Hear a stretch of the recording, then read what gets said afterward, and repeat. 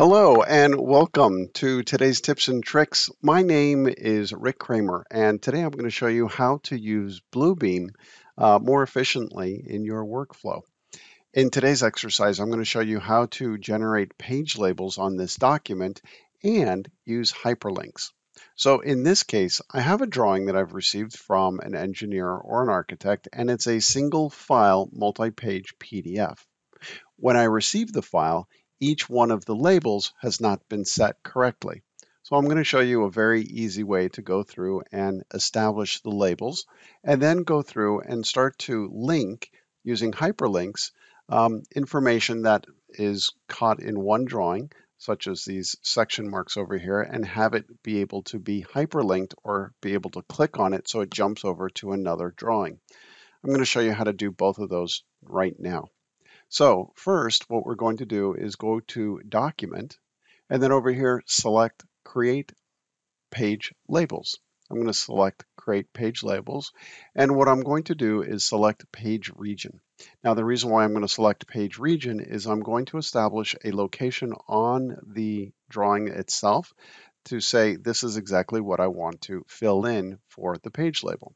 I'm going to select, and then zoom in over here on the sheet number. Then I'll add, I'm going to go dash and then click on add.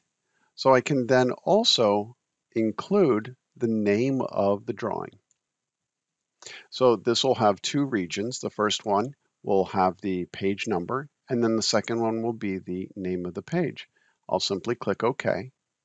Apply it to all the pages and simply click OK. Now notice what happens here on my screen once I do this.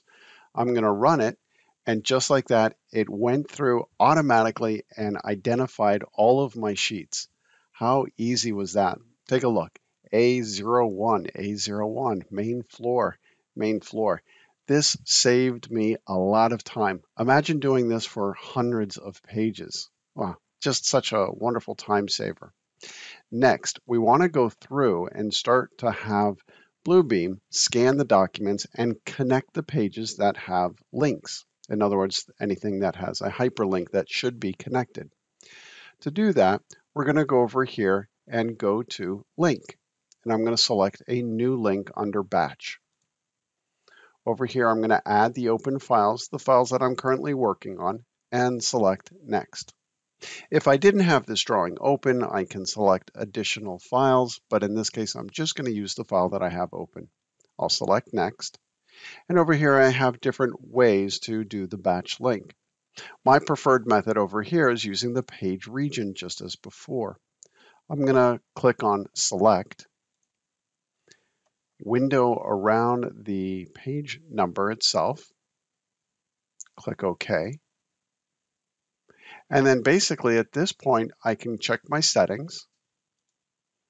And if I want to apply a filter, I can apply a filter. I'll click on Generate. This will give me a list of all of the things that it found. Sounds good. Now all I have to do is simply click on Run. That's it. That's all I need to do. I can sit back, relax, and then come back in a minute or two once it's done.